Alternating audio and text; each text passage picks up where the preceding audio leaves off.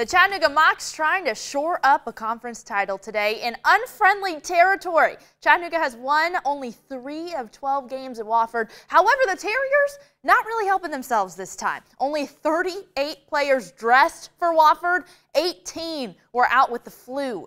The usual suspects on the field for the Mocs, including the 1-2 punch in the backfield. You'll love to see it. Running back at Wofford, driving through the ridge cut traffic. 27 yards for his second touchdown. It's 14-0 Mocs. Very next Chattanooga drive, it's time to fly. Quarterback Cole Copeland airing it out to tight end Chris James. Muscles away a defender, and he's headed downtown. 44-yard touchdown, 21-0 Mocs.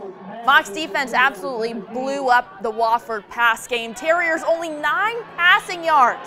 Linebacker Jay Person smothers with the sack there. Meanwhile, the Mocs, 270 yards in the dirt.